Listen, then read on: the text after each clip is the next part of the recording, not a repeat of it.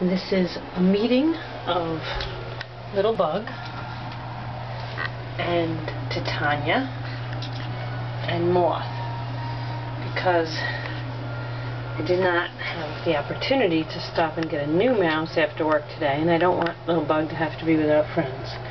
So I've decided to take the two mice who lost 3 of their friends, and Bug who lost 3 of her initial friends, and then Imp when he turned out to be a boy, and then Sprite, decided to bring them together and let them bond in the bathtub for a while on neutral territory before they move in together. There's little Buggy. She's a very small mouse. There's little Moth that has a little blush on her back still from the red food coloring, and Titania.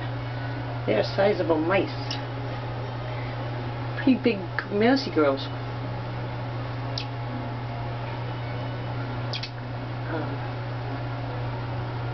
So hopefully they will all get along. So far so good.